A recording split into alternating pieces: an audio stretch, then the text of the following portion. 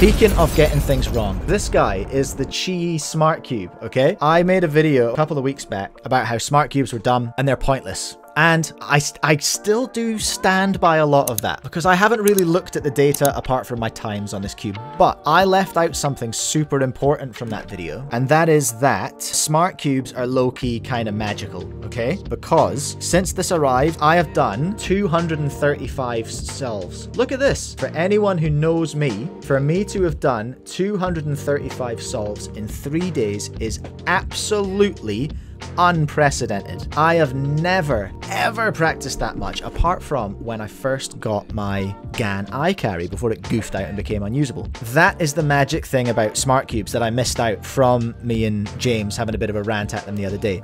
They make me practice. They don't make everyone practice. I'm not everyone. I'm me, all right? All I can speak about is my experience. It makes me practice, and that's a great thing. Teaches me bad habits? Yes. But it makes me practice. I also found that the setup was really easy. This is not a paid ad. I've not been paid to say this. I bought this. The setup was easy. I think the issue that UKCuber was having is he didn't press the send code button. And actually I missed it too because it's very, very small. So I want to see the receipts on that UKCuber. I want to see that you didn't write your email address wrong 4 times. It keeps the U prime like reset part. So you never touch the app. You just hold on to the cube. You never let go of the cube. And that's brilliant. It hasn't dropped a single turn. In 235 solves, it hasn't dropped a single turn. Exquisite. Yeah.